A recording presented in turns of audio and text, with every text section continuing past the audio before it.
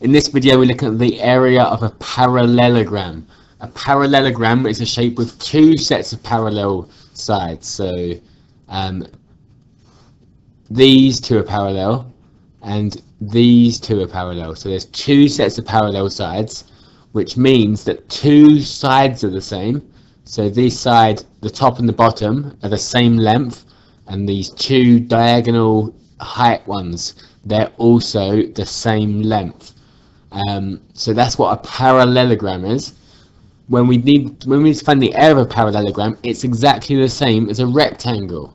It's the base times the perpendicular height, the base times the height, and that's the area of a parallelogram.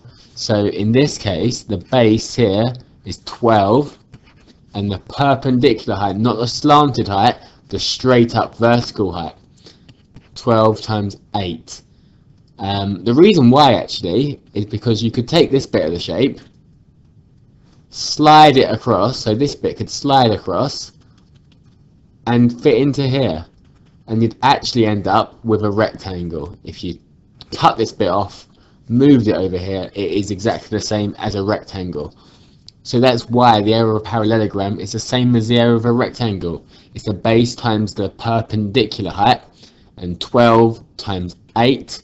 12 times 8 is 96. So it's 96 meters squared. 96 meters squared in this case. Okay, let's look at these two. So the area of a parallelogram, remember, is the base times the perpendicular height.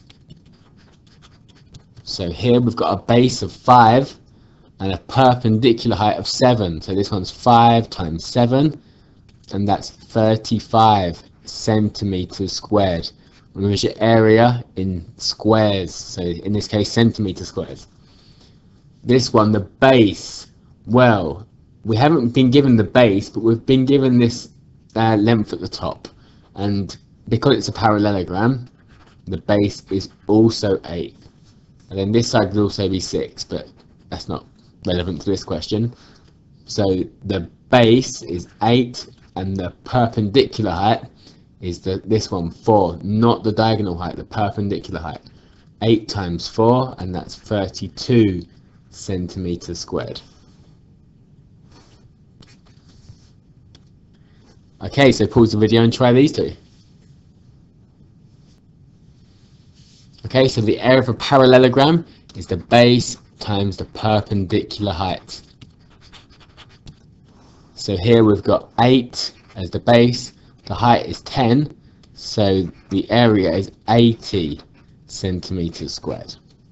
Here the base is 9 because it's the same as the one at the top. The parallel lengths are the same, so 9 times the height, which is 6, and 9 times 6 is 54 centimeters squared.